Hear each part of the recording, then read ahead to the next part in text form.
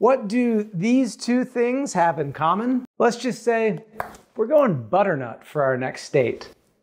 Welcome back to the United States of Trees Volume 2, where I'm taking the wood from an interesting and unique native tree for each state and using it to build a map. And up today, it's the great state of Wisconsin, which I'm making out of a piece of wood from the butternut tree, Juglans cinerea. A member of the walnut family, this is a really fascinating tree I can't wait to tell you more about. Especially since back on the map of official state trees, Wisconsin was one of 4 states that was made out of sugar maple. All right, back to the butternut tree, and I can hear you saying right now, but Justin, you were holding up a butternut squash at the beginning of this video. Am I to believe those grow on a tree, thereby discrediting everything I've ever learned about squash horticulture? Well, rest assured, your squash horticulture is going to remain unchanged, because while these two may share a name, and in just a few minutes I'm going to be cutting into that butternut squash to make a brown butternut loaf, the squash and the tree are otherwise completely unrelated. Sometimes called the white walnut, the butternut is a medium to large sized tree native to the northeastern US, where it prefers cooler climates and middle elevations, growing best on stream banks and well-drained soils. It's a slow growing and relatively short-lived species, rarely living longer than 75 years. Its leaves are distinct, 16 to 28 inches long, with 11 to 17 leaflets, each of which grow to about 2 to 4 inches. As a member of the walnut family, its most distinguishing feature are its edible nuts. More oval-shaped than its cousins, the common walnut and black walnut, they also differ in flavor from those two more commonly consumed species. Less bitter than the common walnut and less distinct and earthy than the black walnut, the butternut is more mild and, well,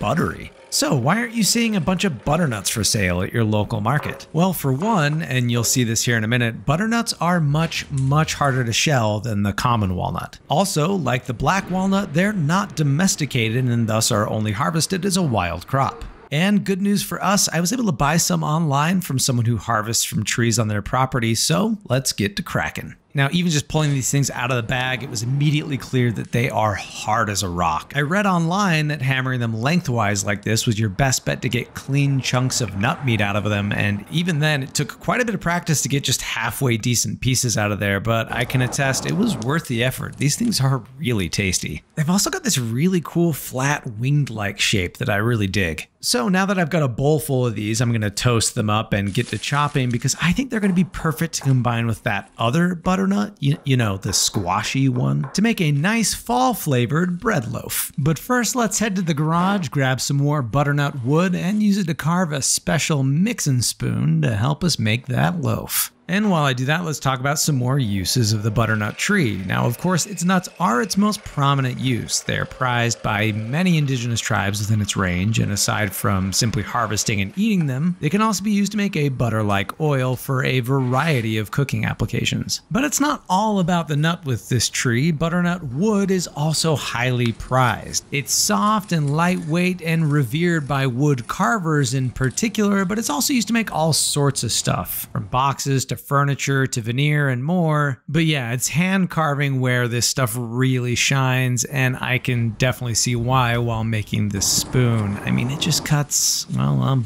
buttery smooth. Now, sadly, we can't talk about the butternut tree without also talking about the massive decline it's experiencing as a result of butternut canker. It's a disease that's caused by a specific fungal infection, and it first entered the US in the early 1900s when it arrived on imported nursery trees of another species of walnut, Juglans ailantifolia, or the Japanese walnut. Cankers form in the lower crown of the tree, killing branches and stems, and diseased trees usually die within just a handful of years. It spreads best in dense forests, and in some areas, 90% of butternut trees have been killed. The best defense found so far has been to hybridize the butternut tree with the Japanese walnut tree. This hybrid, commonly called a Butternut tree, inherits a resistance to the disease, and researchers are attempting to further hybridize these Butternuts to inherit more butternut characteristics while also retaining the disease resistance. So send those researchers some great vibes and keep your fingers crossed.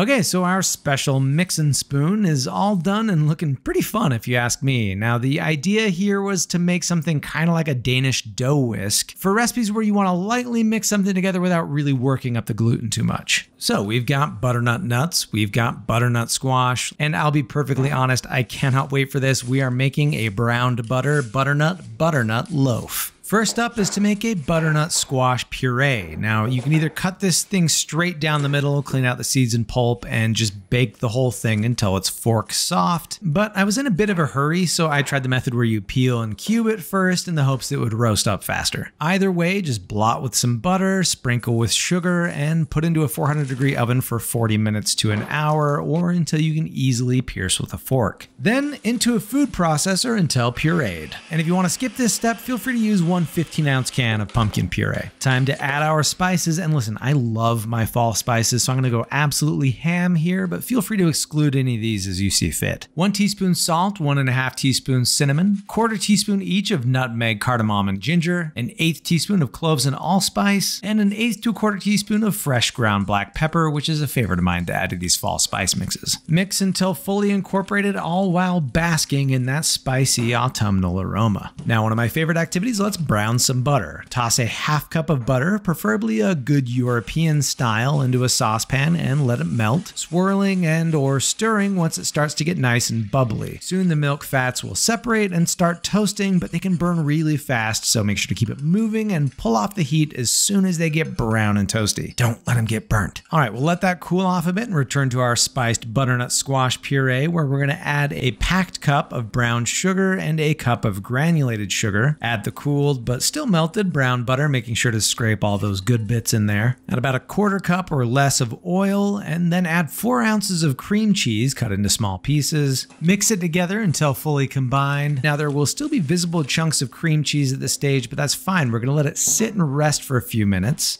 and then whisk vigorously until there are no more visible chunks of cream cheese remaining. The metal whisk is still definitely the best tool for this job, but don't worry, our butternut spoon is coming real soon. Next up, add 4 large eggs that you've whisked together with buttermilk, cream, milk, or even just water, and mix into the batter until fully combined. Now add the dry ingredients, which is just a combination of 2 cups all-purpose flour, 1.5 teaspoons baking powder, and a 1/2 teaspoon baking soda, and fold that into the wet ingredients, and this is where our butternut spoon shines through. Keep on a-folding until it's fully combined and no visible dry streaks of flour remain. Clumps are a-okay. Look at that mixing spoon fold. Tremendous. Now let's mix in our roasted and chopped butternuts. If you're making this at home, feel free to use any nut that you'd like. Walnuts, pecans, or just skip the nuts altogether. I'm not your dad. Pour the batter into 2 greased 8-inch loaf pans lined with some parchment paper. I like to cut it long with lifting edges like this. Now to make a simple topping by mixing 5 packed tablespoons of brown sugar, a tablespoon each of flour and soft and unsalted butter, a teaspoon of ground cinnamon, and 1/8 teaspoon of salt. Mix those together with your fingies until it resembles wet sand, and then sprinkle that goodness on top of those loaves. Into a 350-degree oven for 45 to 50 minutes, or until a skewer inserted to the center comes out clean with just a few crumbs attached. While it bakes, let's get back down to the garage to finish up the state.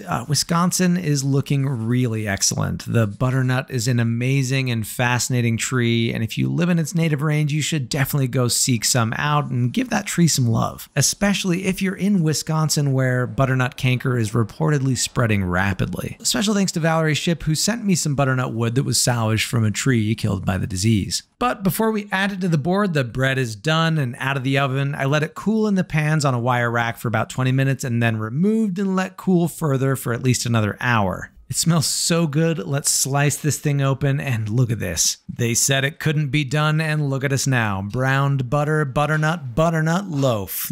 Let's give this thing a taste. Wow.